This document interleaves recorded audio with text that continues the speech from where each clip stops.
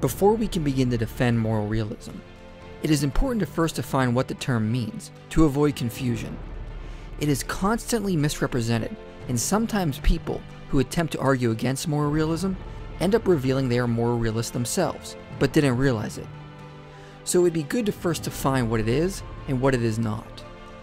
Andrew Fisher says, "Realism holds that moral judgments can be true or false, that sometimes they are true, and that what makes them true is independent from people's or groups of people's beliefs, judgments, or desires." Nathan Nobis says, "Moral realists think that moral judgments are beliefs that attempt to represent moral reality, that these beliefs are sometimes true, and that they are made true by objective or stance-independent moral properties." Russ Shafer-Landau says, "Moral realism is the theory that moral judgments enjoy a special sort of objectivity, such as judgments, where true, are so independently of what any human being, anywhere, in any circumstance whatever, thinks of them." A good way to understand what moral realism is to compare it to science. To be clear, I'm not saying moral realism is a science. I'm using the study of science as an analogy. Just about everyone agrees the study of science is meant to be objective. We look for data in the real world and try to build theories, based on our shaping principles, about what that data means.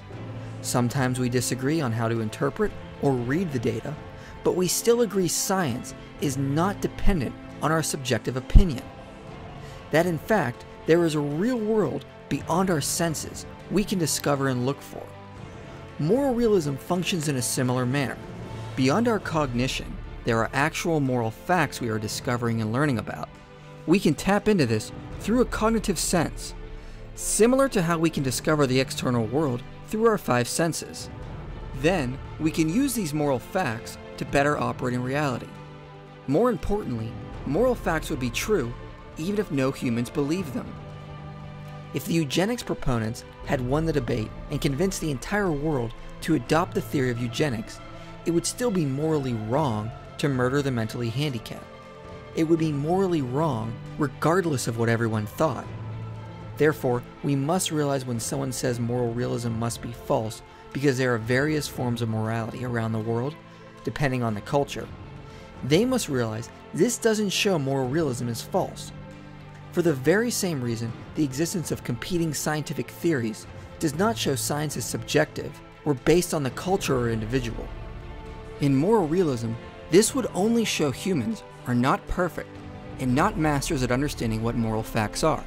Just like when various groups disagree about science, it only means we as humans have not mastered our understanding of the universe yet and need more data to settle disputes. So the first thing to note is moral facts are not dependent on humans. Humans are simply trying to discover what moral facts and duties are, and we are not perfect or finished in this endeavor, just like we have much to learn when it comes to science. The next thing we need to remember is moral facts are not necessarily subjective just because moral actions happen between humans. Some try to argue for moral relativism or non-cognitivism by saying because moral actions happen between humans and because humans are not necessary beings, morality must be subjective because it shows it is dependent on humans, which need not exist. However, this doesn't work either. Just because moral facts are manifested in moral actions, this doesn't mean morality is subjective or made up by humans. In the same way, the laws of logic would still be true, even if humanity never wrote them down. If the universe never existed, the laws of logic and causality would still be true, even though there would be no physical examples of causality to observe. The laws would still be true, even if there was nothing to act in accord with them. In the same way, moral actions between humans are just manifestations of objective moral facts and duties. Even if someone gave a complete evolutionary account of how morality arose in humans, that would just explain how we came to understand moral facts and duties. It would not explain what they are. So this fact would also not mean morality has to be subjective. The next thing to remember is moral realism does not necessarily imply moral universalism. In my experience, this is one of the biggest confusions. Many assume if you're a moral realist, then you have to be a moral universalist. and assume unbreakable moral laws. This is the view that some action is always wrong according to a general principle, but not all moral realists have to hold to this. For example, just because I'm a moral realist, that doesn't mean I'm going to think it is always wrong to kill.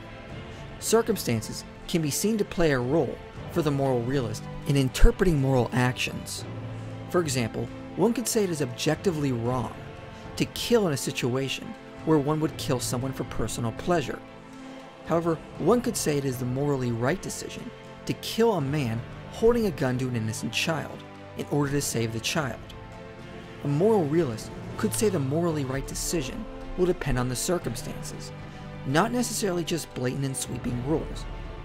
Just like in mathematics, each part of the equation determines the right solution. Each circumstance will play a role, like part of an equation, in determining the morally right thing to do. Finally, there are natural versions of moral realism, and we'll look at these more closely in another video. In my defense of moral realism, I'll argue moral facts and duties would exist in a way similar to mathematics. They are not physical properties or entities.